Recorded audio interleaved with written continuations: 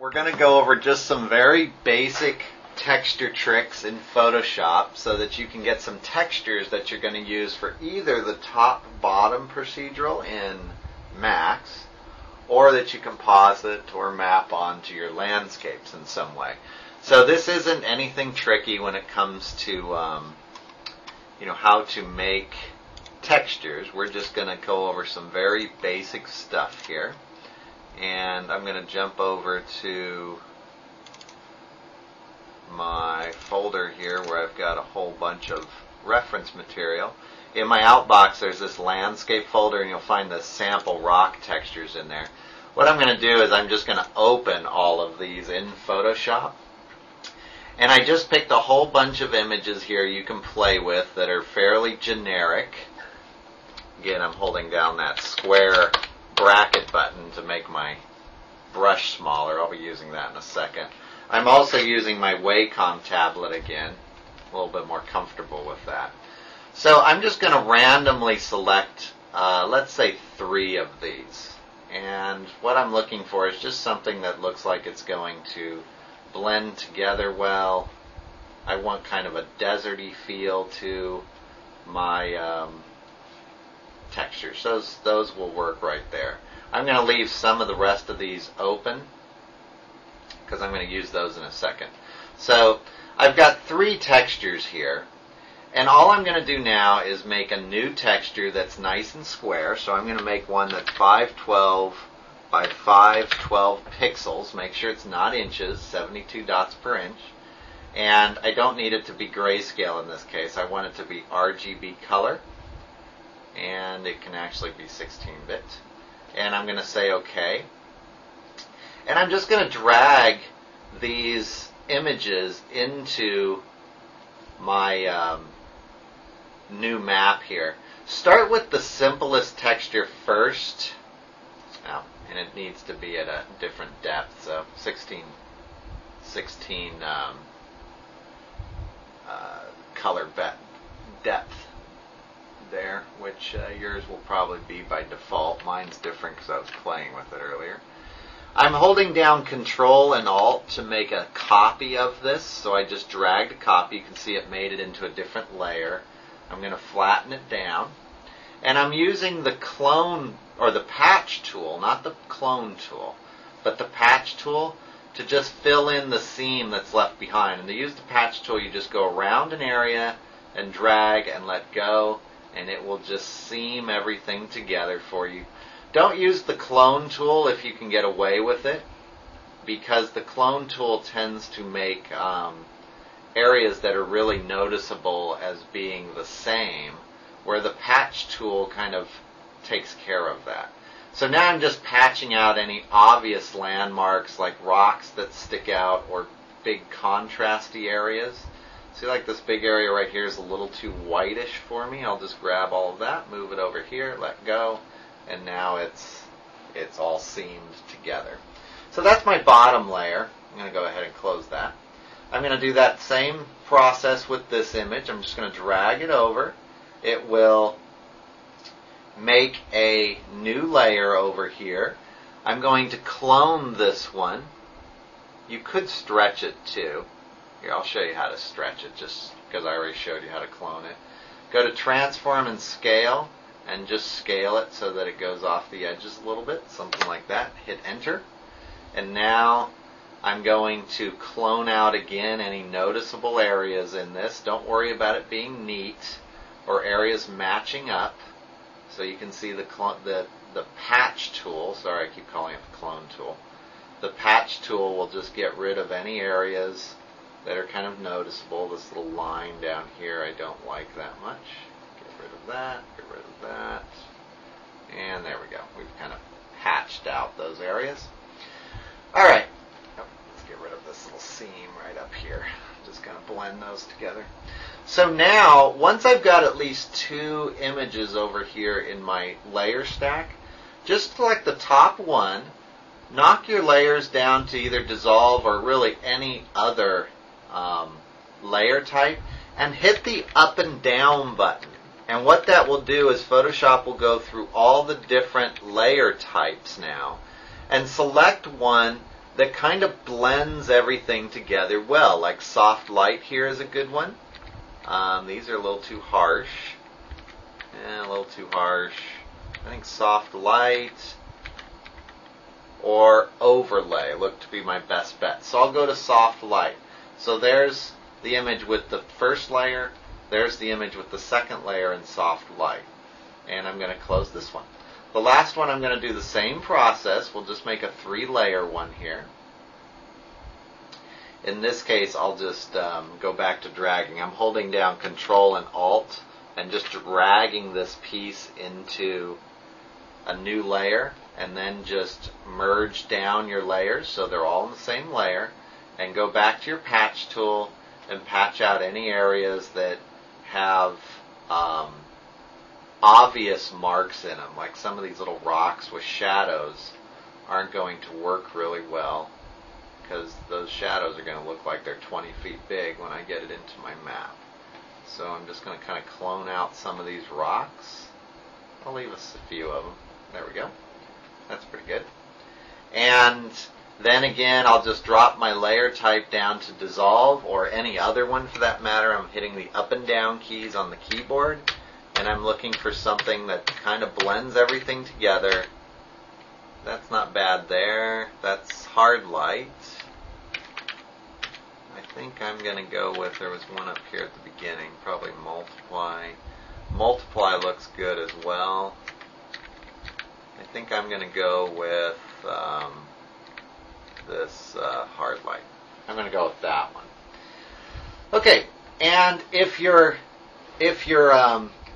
texture is too saturated, which happens as these different layers all blend together, you can go into each layer and just desaturate it by going to Image, Adjustments, Hue, Saturation, and just knock the saturation down, and you'll see that it'll kind of slowly suck the saturation out of your texture. You can see there it's kind of going a little bit more towards brown, which is what I want. I want this to look more like a deserty type thing. And that's going to be pretty good. At this point, I'm going to flatten this. It's all one layer now. I need to make it tileable. And this is how you make it tileable. You go to Filter, Other, Offset. Type in half of however big your image was in each the vertical and the horizontal. So I had a 512 by 512 pixel image. That means 256 by 256 is half in each direction. Make sure Preview is selected, and make sure Wraparound is selected, or it won't work. Now, there is a seam here. You can barely see it. It goes right through here and right through here. I'm just going to use my patch tool. I'm going to select that seam, just move it up a little bit and let it blend together. I'm going to do the same thing here. You don't have to be neat. It's not going to matter. And I'm done.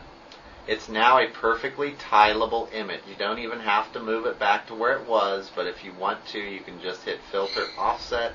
It'll apply the same, whoops, we'll go to Other, Offset, how about that? And it'll apply the same settings that you had before, okay? So, although that didn't, what did it do there?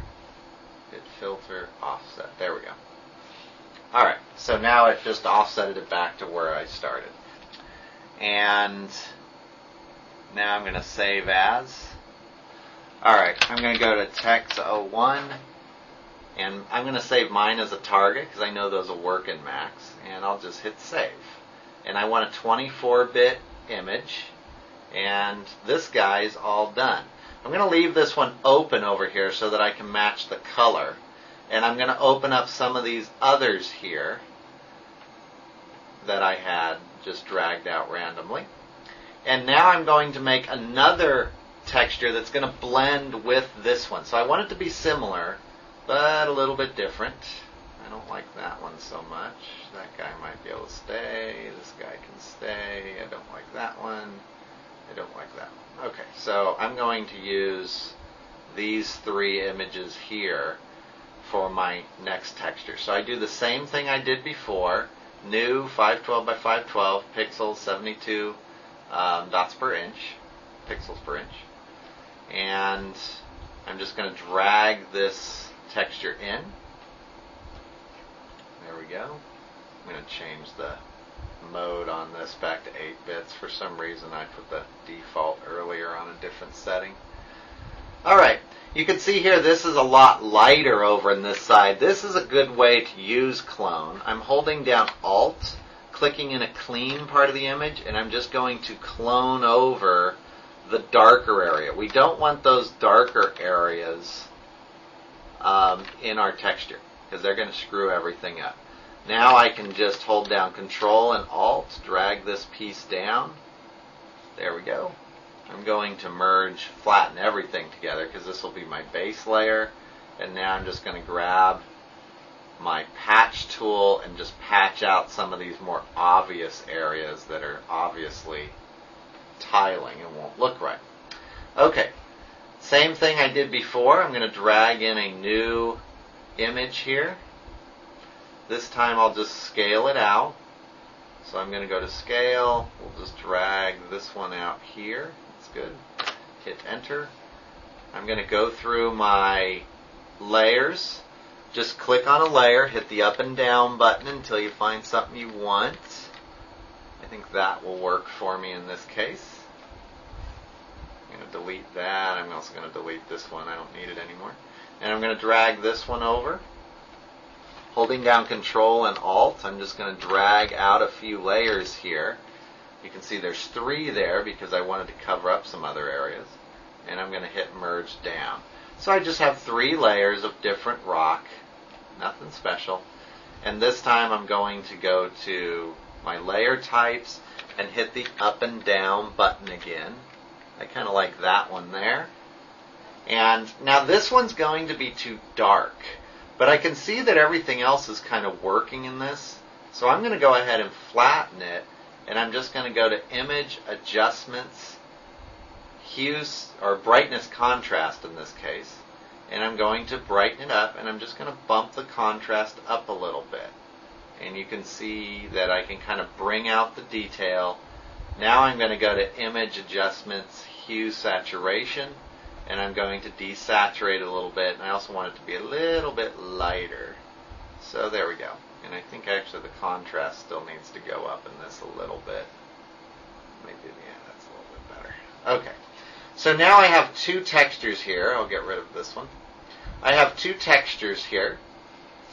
These 2 textures are going to blend together in my scene. Oh, you know what I forgot to do is I forgot to tile this one. I need to filter, other, offset. You can see there's a seam running right across the middle. I'll go to my patch tool, grab this seam, and we'll just clone them out, or patch them out. I always say clone. I'm used to saying clone. I'm just going to get rid of some of these dark areas there so they match up a little bit better. Alright, and I'll leave this. I know that it tiles now. I don't need to put it back to where it was.